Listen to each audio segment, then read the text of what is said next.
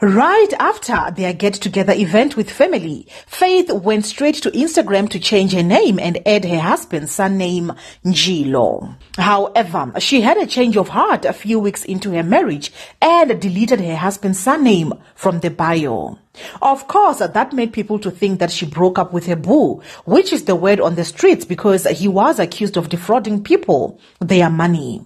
It won't be the first to happen since Lerato Kganyago left her husband and announced their breakup during the first 3 months of their marriage, when he was accused of the unthinkable too. Some believe that having her husband's name on her bio was tampering with her bag and bookings as well because she is now taken, which I do not really believe because she had mentioned that she's taking a break from hosting. We all know how Faith gets her bag, and with the husband's name on her profile, she's no longer getting booked, a Tro'uble said.